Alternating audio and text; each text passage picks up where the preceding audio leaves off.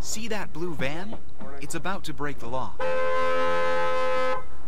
In this video, a child almost struck by a dangerous motorist. Thank you.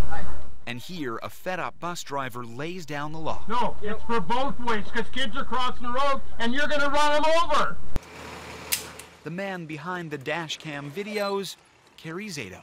It's on your driver's test. You shouldn't be driving if you don't know the rules. The Souk bus driver says his passengers and your children are constantly in peril because bus lights and signs are being overlooked. It's scary. Be super careful, okay? Because someone's running my stop sign. Video from the mainland, and this shocking tape from Washington State hammering home the point. We've got a stop sign that folds out. There's two of them, in fact. Too many of us aren't stopping when bus lights begin to flash. We want drivers to stop for our precious cargo. These are our sons, our daughters, these are your grandchildren, these are your neighbors' children.